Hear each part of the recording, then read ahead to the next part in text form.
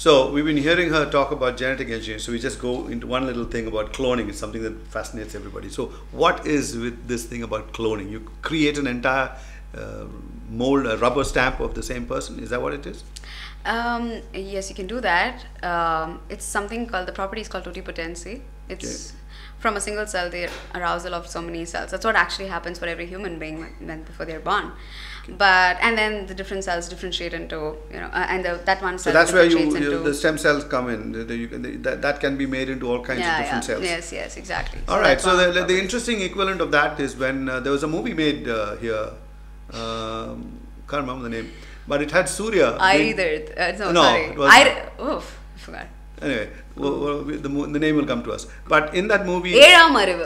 That's right. Yeah. Okay. So in that one, the Surya was recreated out of DNA or some cell they picked out of a previous incarnation of him called Bodhidharman or something in China, and they brought one cell back here and they recreated a completely new guy. Is that possible? Well, I don't really know if we can get Bodhidharman cells right now, and current Surya couldn't have been an exact clone of Bodhidharman. That's like really. But if just in the off chance that there was a little bottle of his blood lying around somewhere, and they picked if at all we had, they always have theoretically it's possible. Okay, it is. It's plausible, but nobody has actually done something for that for a human being because it's not according to ethics. But theoretically, it is plausible at some point. Okay. So but now I don't think anybody would do that right now. Why is that? Because it's not ethically correct, and we have a lot of issues having multiple copies of so many people. Okay. I mean, all the bad people can be multiplied.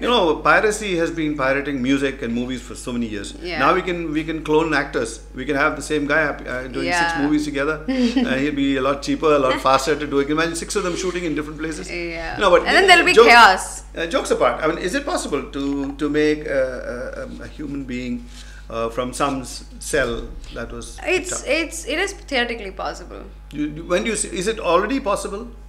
Or is it still in research? It is in research. See, what happens is we'll have a lot of issues. You might not know if that person is completely all right. He might have certain problems, could be even diseases, because he's developed in a lab. Okay. It doesn't come naturally, and anything which doesn't come naturally can have a lot of problems. Okay. So other than those complications, but I thought it was the other way around. When you develop things under controlled conditions, they're perfect, and when they're not, in reality. No, it's because you're creating it naturally. When you have something so natural, the system is perfect. I mean, having a baby is like a perfect system. Nobody can actually change it, and that's the reason we are all alive today.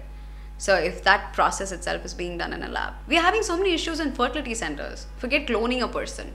There's so many people having a problem just hitting a baby in a test tube. That itself is being such a big deal. Okay, so you also briefly mentioned that you did get into forensics. Yes, I did in my master's. What's the difference essentially between genetic engineering and maybe the application of it?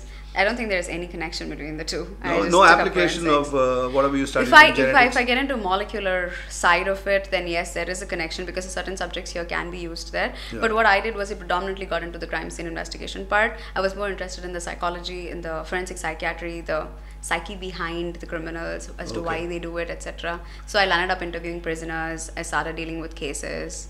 And these were all in the US? In the US. Is any of that stuff happening here in our country? Do you see I haven't dealt with anything here. I haven't worked here at all. And that subject doesn't interest you anymore? I mean, you've done No, it does. I do go back, I read. You do. And all that. But I'm really passionate about acting, and I don't think I can do something as different as that simultaneously. All right, so she just quietly dropped a little atom bomb. We didn't even hear it go off, but I'll just rewind. You can see she's getting into acting. She wants to, after all that she's done, she wants to be an actress. And not only that, I'll have to tell you that you've already done a role, 1 or 2. Yes. So let's hear quickly what movie did you do? I've done a cameo role in Nidhivan and Ponvasantam, thanks to Mr. Gautam Menon. And also a cameo role in the Tamil and Telugu version of Band Baja Bharat, which is being shot. It's under production now. Is there a name for it? I don't think they have a name for it yet. Yeah. So Nani who's is your lead. Okay, Nani is the and you're the I'm just doing a cameo role. It's a Dulhan role that I did. It's a very prominent Dulhan role that I've done. So it's not the role that Samantha did in the same movie? Not Samantha. No. It was Anushka Sharma. Anushka Sharma's role is being done by Vani Kapoor. Okay, okay. So you're quite sure that this is what you want to do? Yes, I've been acting since the age of 3. It all started off with some fancy dress competition and a lot of dance performances. And I have been classically trained in both dance and music. Okay. And yes, I've learned a lot of dance forms. So you want to take music seriously, or you just one of those things that you do? Yeah, I do sing. I never took it up seriously, but I learned for over 15 years. So I was singing rampantly, and then all of a sudden we don't practice, and when you come out of home, you're not pushed to practice. I did like it, but it was, yeah. And you even took part in did you take part in any of these reality thingies that going on TV all over wherever Indians are? Yeah, no, I did not take part in anything. I just got selected for Indian Idol. Hey, and that's one of those things. Yeah, for the first 2-3 rounds, and I was in 12th grade, and my father immediately called my grandparents and were like, "You're not sending her for any more of those rounds. She's going to sit at home and she's going to study." And when this happened, you were in 12th grade. I was in India because I did my 11th and 12th. Which city were you? I was in Bangalore. Oh, out of Bangalore. Yes. Okay, so you went through the singing routine or the acting routine, or what did you go for Indian Idol? Singing. Singing. Yes. And what did you sing? I sang a Hindi song. Which one? I don't remember. I think I sang Aao Huzur, and then the second round I sang O Sajna.